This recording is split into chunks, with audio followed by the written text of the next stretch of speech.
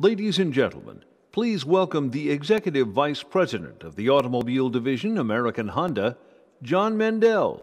Good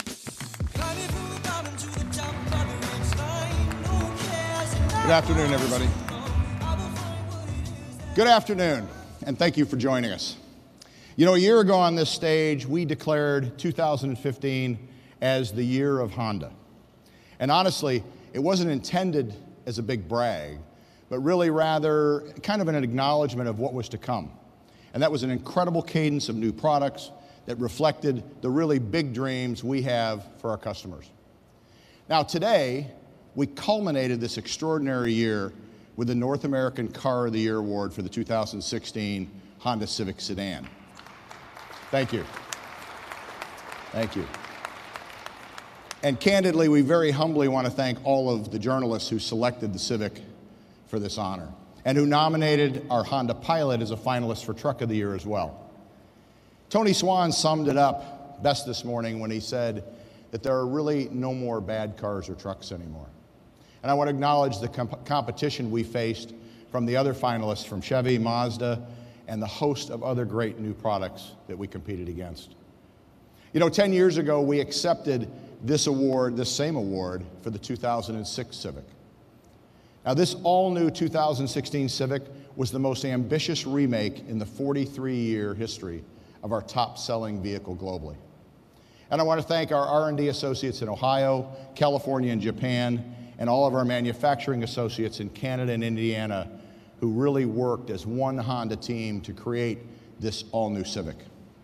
Now, fortunately, it's not the end of the story for our 10th generation Civic, because we'll continue to roll out additional variations of the Civic lineup this year and next.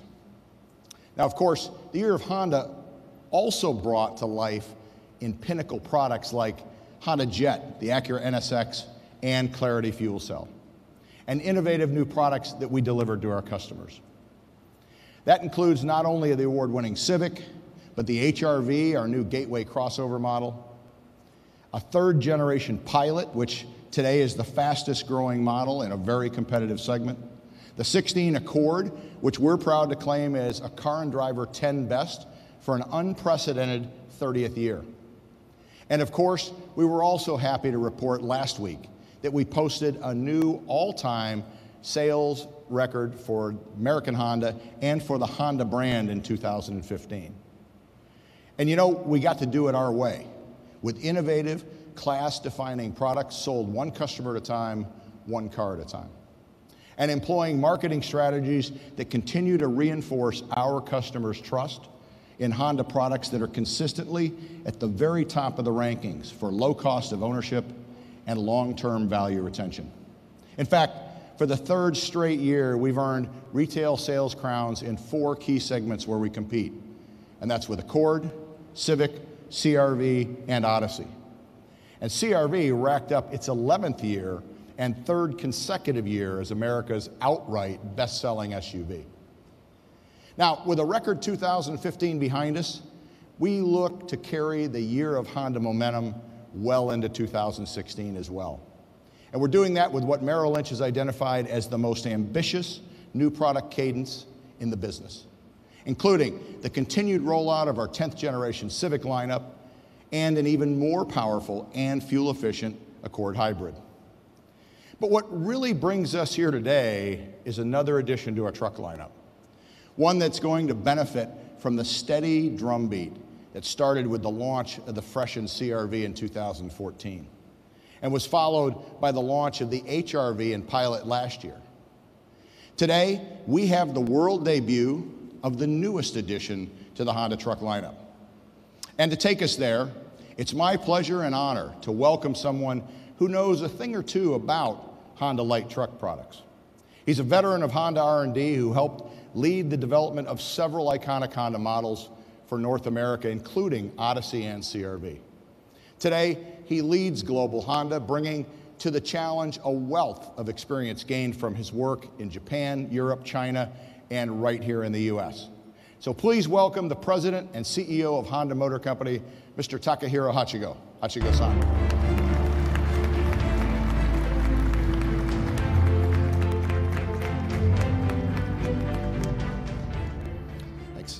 Thank you, John.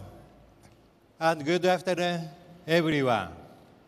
I want to begin by thanking the members of the media who selected Civic as the car of the year.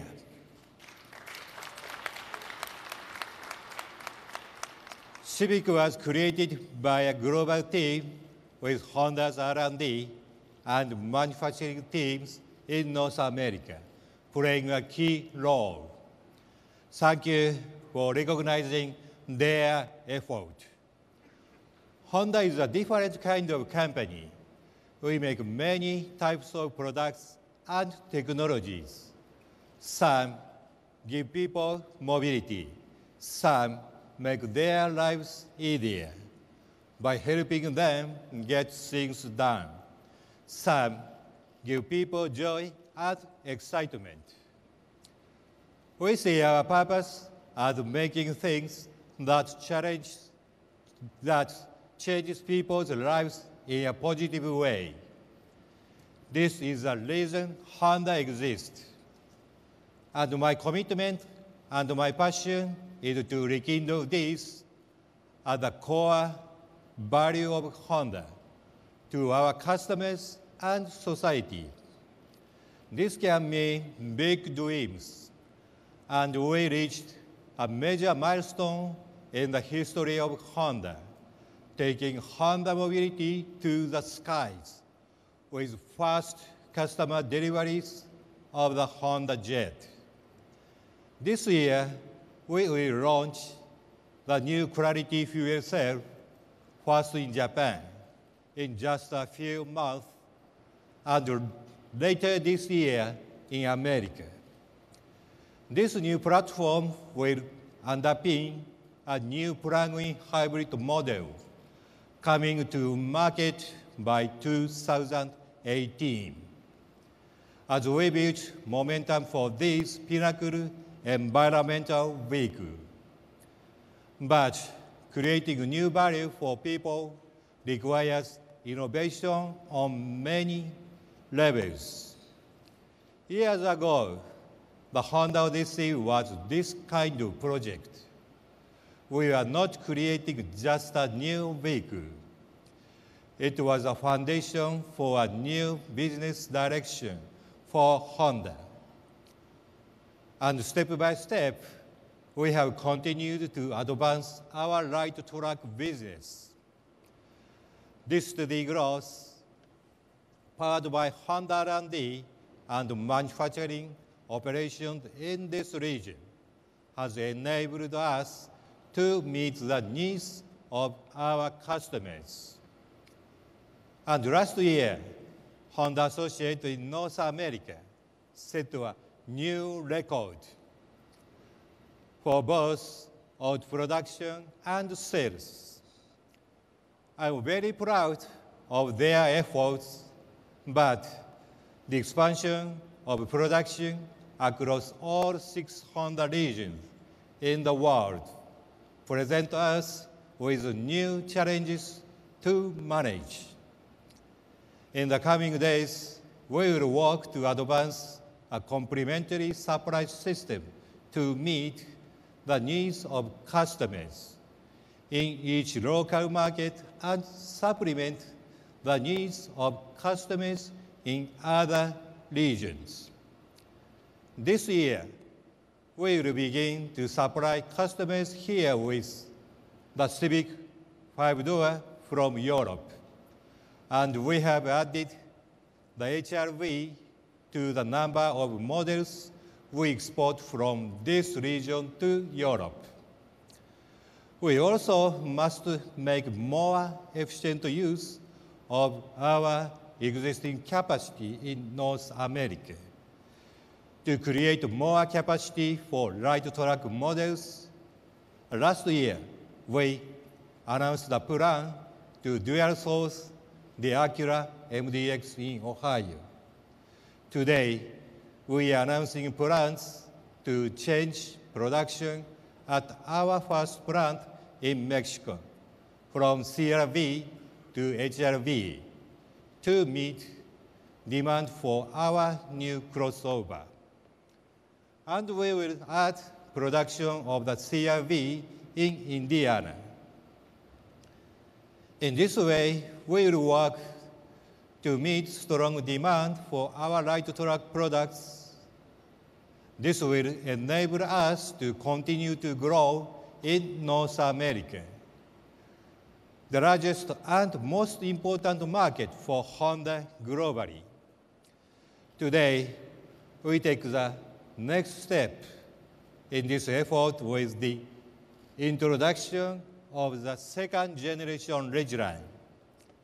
I was working in the US when the first generation Ridgeline broke new ground. Unique features like the embedded storage trunk and the two-way tailgate were simple ideas to make people's lives easier. And this helped Ridgeline win the Truck of the Year award 10 years ago.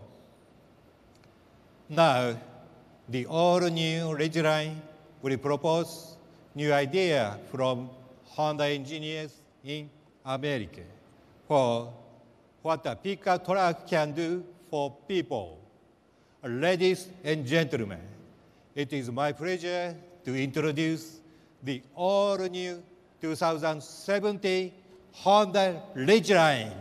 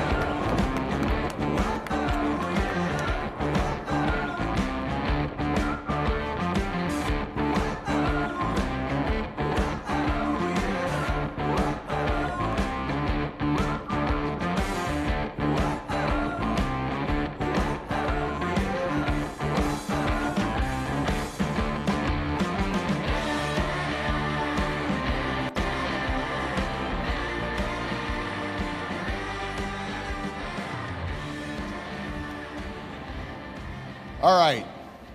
Words like cool, tough, and athletic, words that used to describe me, really define this refreshing new look for the pickup segment.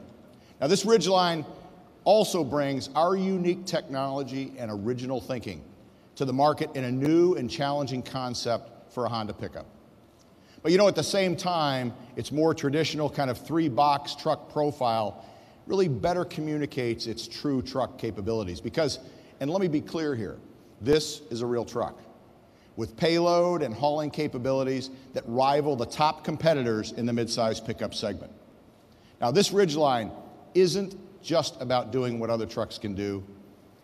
It's about creating new value and new capability for the customer. Now, on the turntable is the silver RTL E model, and it's flanked to the left by our new black edition that'll serve as a new top trim for the lineup. On the right is our Baja Ridgeline, fresh off its class-winning performance in the 2015 Baja 1000. Now, in developing this new Ridgeline, we looked across the full spectrum of today's truck and SUV buyers. And you know, for many customers, their truck isn't about the job site. It's about their active outdoor lifestyles. That means weekend sporting events and tailgates, runs to the desert or out to the country with your dirt bikes, and family and friend excursions to the mountains or the lake with toys in tow. And for these buyers, the capabilities of a pickup, mainly hauling and towing dirty and bulky cargo, well, they come with a whole bunch of fundamental compromises inherent to their body and frame designs. So what do we mean by that? Well, lack of interior flexibility for one, everyday drivability, maneuverability, and road manners, to name a few more. Now, for these buyers, we think we've got a better idea. A truck that uses its unibody construction and Honda packaging magic to deliver more of the things that they really want in a truck, and none of the things that they really don't. So, let's dig into the details a bit more. Starting with our global light truck platform, both rigid and lightweight, with advanced collision protection and a sophisticated and fully independent suspension. The reality is that most truck buyers spend the vast majority of their time on the road, where body-on-frame construction is nothing but a punishment. Ridgeline comes to the rescue with a level of ride comfort, steering precision, maneuverability, and handling that far surpasses the competition. Under the hood, the Ridgeline is powered by the same great 3.5-liter iVTEC V6 that powers the new Pilot. And with this new powertrain, Ridgeline will deliver medium-duty towing capability in combination with the best acceleration and the highest fuel economy in the mid-size truck segment. And for the very first time, our expanded Ridgeline lineup is also going to include the option of front-wheel drive or all-wheel drive. And all-wheel drive models will employ our iVTM4 system with intelligent terrain management, featuring settings for snow, mud, and sand. Now, it's the only active torque vectoring system in the mid-size pickup market. And inside, the innovation continues, where Ridgeline offers the largest cabin space in the mid-size segment, with a much higher level of comfort and sophistication than anything in the market today. And with its split folding rear seat and class-leading rear seat storage, under-seat storage, Ridgeline can handle just about any combination of people and cargo that you can come up with. It's the most versatile packaging in the segment. Moreover, Ridgeline is going to offer the latest and greatest tech that we have to offer. Everything you see here, including Apple CarPlay and Android Auto capability. And with our next generation ACE body structure and available Honda sensing suite of advanced safety and driver assistive technologies, Ridgeline will target the highest available NCAP and IIHS crash ratings. In the bed, the Ridgeline gets bigger in every imaginable way. The longer, wider bed, with the only 5-foot wide flat bed space in the segment, is ideally suited for hauling plywood or drywall. While we're still analyzing and finalizing the payload capacity, we expect that it's going to rival the best in the segment, approaching 1,600 pounds. Now add to that 8 350-pound tie-downs and a new single-bed storage compartment with an available 400-watt AC power port to charge your power tools, your tailgate blender, or even a flat-screen TV, whatever you're into. And like the original, we've retained and improved on 2 of Ridgeline's most innovative and still truck-exclusive features that Hachigo mentioned just a minute ago. And that's the dual-action tailgate and the lockable in-bed trunk. But this time around, the in-bed trunk adds a fully flat floor, and to make post-game cleanups even easier. And keeping with the tailgate theme, we've got another industry-first feature as well. And that's the world's first in-bed audio system. Now, you can't see it, and there are no speakers to get bashed and scraped when you're hauling mulch or lumber, but you can definitely hear it, especially with its 540-watt audio system. It's good old-fashioned Honda engineering magic. Now, let me give you a quick sample here. I'm going to run it from my iPhone. See if we can get this up. And I have a microphone here that I'll lay in the bed.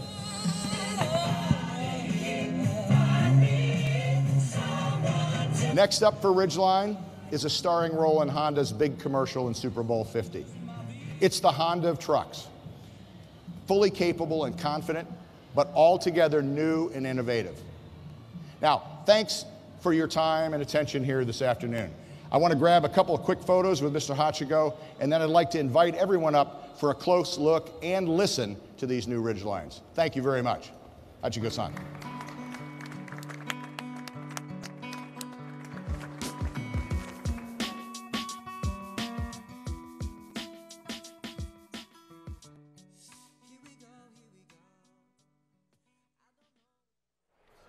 We have Autoblog Steve Ewing here now from planes, racing, cars, motorcycles. What do you think about Honda's new announcement? I think it's interesting. It's a segment that Honda's getting back into. They sold the Ridgeline in the US for a number of years in the mid-2000s, and every year sales just kind of declined more and more and more. The people that buy trucks want a truck most of the time, and this isn't necessarily that. But if Honda is going to bring it back, I think there's more flexibility in the market. There's a whole new crop of cars coming out that sort of cross the borders between, defined types, and this is one of those cars. So, do you feel that obviously they're up there with their quality, with their Civic, things like that, a car that's repeatedly sold again and again and again. Do you think now that they're like, well, we're pretty comfortable there, let's kind of dabble in this market a little bit? Yeah, I think it's there might be enough people still asking for something like the Ridgeline, because it's the way I refer to it is it's a truck for people that don't actually need a truck. It looks like a truck, and I think that there are a lot of people that just appreciate the appearance, the body style, it looks like a truck. But they don't necessarily need, four-wheel drive capability. They don't need to tow things. They don't need to haul things. They just want, maybe something they can take some mulch home in on the weekends every once in a great while, but they don't need a full F-150 or a Chevy Colorado or something like that. But they do need in-bed sound system. They certainly do, and thankfully, Honda's got this one done. It's a complete industry first. I don't really see a use for it other than a cool function at tailgates. But there is a stereo in the bed. There's also a really neat in-bed storage system. There's a sort of compartment underneath the bed where, let's be honest, people just use it as a cooler outside of football games. And the tailgate goes down, swings open. So there is some functionality there, and it's the kind of stuff that Honda's really been known for. What can we do to make this a little bit different, maybe a little more unique, that, our buyers would like? It does sound like it might be a little bit of a party animal, perfect for tailgating, because he did talk about being able to plug in your tailgate blender. That's true. And if you have your blender or your pizza oven or your rotisserie, chicken thing, any of that stuff, super helpful at tailgates. I'm a huge truck fan, and yeah. Everything I own is a truck. What are your thoughts on the unibody construction? It's different. So, Honda says that a lot of truck buyers don't want a truck ride, and they don't want, to have to compromise with a bad ride feel on paved roads, and that's what this isn't going to have. It's a unibody construction. It looks to be based on the same platform as the Pilot crossover, but that also means you can get it in front-wheel drive, which is a first for a pickup. Most pickups are either four-wheel drive, rear-wheel drive only. So you sort of get better steering dynamics. You get a little bit of a smoother road feel. Just kind of, it's more like driving a big car than it is like driving a truck. Yeah, especially with the independent front and rear suspension. Exactly. Totally. Yes. So it's definitely different. But, Honda's got a big presence here at the show. The Civic just won Car of the Year, which is pretty hot. Super big. Yeah, I'm actually driving one right now. I love it. Do you really love it? It's their 10th great. generation right now, and they're very proud of that. I think it looks awesome. I have a loaded touring one. It looks really good. It's very nice inside. It's big, it's comfortable, it's refined, but it's still everything that a Civic needs to be. It's compact, it's fuel efficient, and it is the car of the year, for sure. So it's well deserved. Indeed, I agree. Very, very good.